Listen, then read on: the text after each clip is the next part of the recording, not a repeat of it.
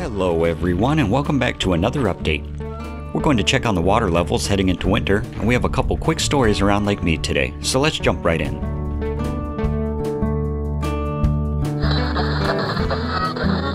It's been cooling off nicely around the lower basin lately, making it near perfect weather for hiking the desert, cruising Lakeshore Drive, or heading out on the water. Here in the Mojave, we sometimes jokingly refer to this as being second spring, as much of the desert vegetation will rebloom and temperatures become perfect for outdoor activities again. You may notice from our lack of recent content here at Mojo Adventures that we have also been away from the keyboard, enjoying this opportunity to explore the desert and recharge our batteries. One of our favorite quick getaways for that is the historic railroad trail that overlooks Lake Mead here. With the lake nice and calm today for once, this provides a great illustration of what the lake has been doing over the past few weeks since the last report, which is not much of anything.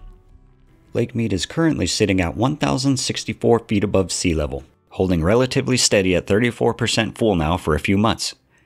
It can be pointed out that we have well exceeded the dire levels from last year in 2022 and have nearly crossed the seasonal level from back in 2021. The high level for 2023 at Lake Mead remains near its current level at 1,066 feet so far this year. Last update, we talked about how all the water helping to fill and maintain Lake Mead had been coming from Lake Powell upstream. As we look at Lake Powell's level today, we see it sitting at 3,572 feet above sea level, or 37% full, holding steady like Mead, and losing less than a foot of elevation since last report. On Lake Powell's graph, you can see it bleeding off water in the second half of the year to maintain Lake Mead and the demand downstream. But over the last few weeks as Mead has stabilized, it looks like Powell has stabilized along with it. It seems the USBR has been doing a good job of priming the Colorado River system and getting things evened out, ready for the next spring melt. All this amongst talks of a possible Super El Niño on the horizon this coming winter, according to a new climate model developed at the National Center for Atmospheric Research. Let's pull up the latest weekly water supply report from the USBR. If we once again compare Lake Mead's total content with Lake Powell's total content, you can see the total volume of water in both reservoirs is still about even, whereas around a year ago, Lake Mead was purposely being starved to prop up water levels at Lake Powell. Down at the bottom of the weekly, we can see the total system content in Lower Basin as of this report is 43%. Compare that to this time last year, where the total Lower Basin content was at an alarming 33%. One more interesting figure to point out is the unregulated inflow into Lake Powell. So that would be rain, flooding, snow, etc. above Lake Powell that flowed into the reservoir and became available for use. We can see for the 2023 water year, which just ended in October, that inflows were 140% above normal, all contributing to our perfect storm of reservoir recovery we've seen in 2023. Looking at some of the stories around Lake Mead today, we have a report from the National Park Service that Lake Mead will go cashless in 2024. Beginning January 1st, the recreation area will transition to a cashless fee collection system, accepting only electronic card payments for entrance, lake use, and campground fees. Entrance stations will continue to sell passes, but will no longer accept cash for payment. Advanced campground reservations, as well as first-come, first-served sites, will be available only through recreation.gov. Concession operations at marinas, hotels, and stores within the park will still accept cash or electronic card payments. This is important to keep in mind for you fellow spur-of-the-moment campers. Going cashless has become a controversial topic no matter where it is implemented. The National Park Service fees are no different, already stirring up remarks from the community. Some feel it could deter disenfranchised people from visiting the parks. Others think that it has a larger or more nefarious purpose, such as a central-backed digital currency. The transition from accepting cash at Lake Mead isn't unique, however, as we can see in this article from USA Today. As of 2023, dozens of park sites have already gone cashless, including Death Valley National Park, Rocky Mountain National Park, Hawaii Volcanoes National Park, and Mount Rainier. It's worth noting that only about a quarter of the 424 sites within the national park system charge entrance fees, and park managers decide whether their sites go cashless or not. In recent years, the U.S. Treasury created policies to reduce the amount of cash and checks handled across the federal government, and many banks stopped partnering with the Treasury in that process. This was one of the major reasons for the National Park Service to begin going cashless. Another reason cited was the cost of processing and transporting cash to and from banks using armored car services, especially those in remote locations like Death Valley, where costs for the Park Service reach $40,000 per year.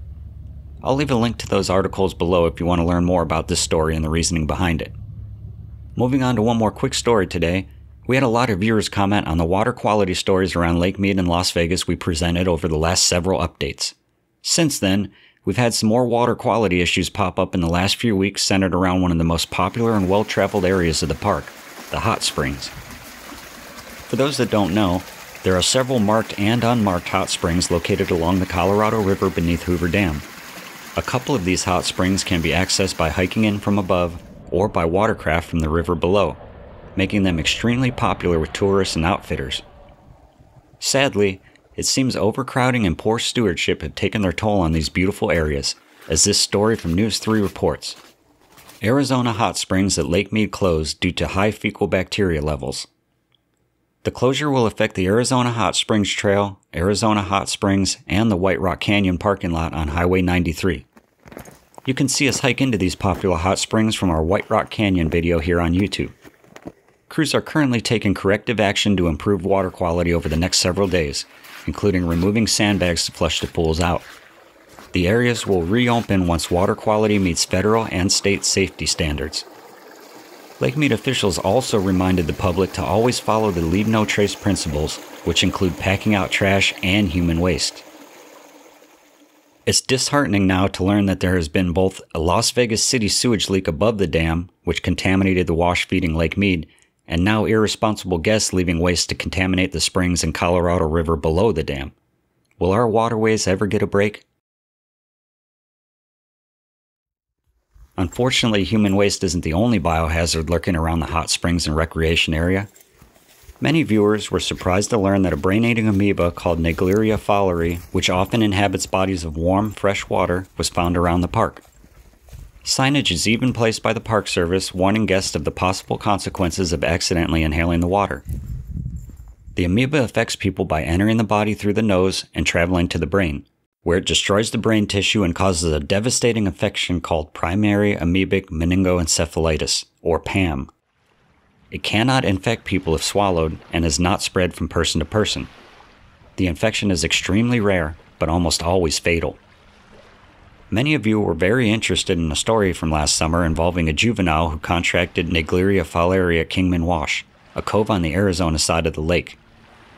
What makes this case so sad and tragic is that the boy was simply swimming in the lake, not at a hot spring, but the warm and stagnant water sitting in the heat of summer created just the right conditions for the amoeba to thrive in the lake itself. This was the first confirmed fatality caused by Naegleria fowleri from possible exposure at Lake Mead National Recreation Area. The deadly amoeba may be present in any freshwater body in the United States, regardless of the state, especially during the warmer months of July, August, and September. But since it's a heat-loving organism, it grows best at high temperatures up to 115 degrees Fahrenheit or 46 degrees Celsius and can survive for short periods of time at even higher temperatures. Infections usually happen when temperatures are hot, which results in higher water temperatures and lower water levels. Precisely what happened at Kingman Wash the last few years as we pictured on this channel. Thankfully, Naegleria fowleri infections are relatively rare in the United States, with between 0 and 5 cases diagnosed annually from 2013 to 2022. Of course, the loss of this boy who was just enjoying a day at the lake is a devastating tragedy, no matter how low the stats are. And it might not be as rare as you think here in Nevada. In fact, not far from Lake Mead, up near Alamo, Nevada, a 2-year-old boy passed away just this summer after contracting the amoeba at a local hot spring there. So if you plan on visiting the lake or any hot springs, please keep in mind this information, know what's out there, and take precautions to protect yourself and others. We know you have many places to get your news and entertainment these days, and we'd like to thank you for spending some of that time here. If you'd like to support our work directly, please stop by Mojo Earthworks on Etsy and pick up an adventure tee or some artwork to help us continue. And like always, stay hydrated, stay happy out there, and we'll see you on the next one.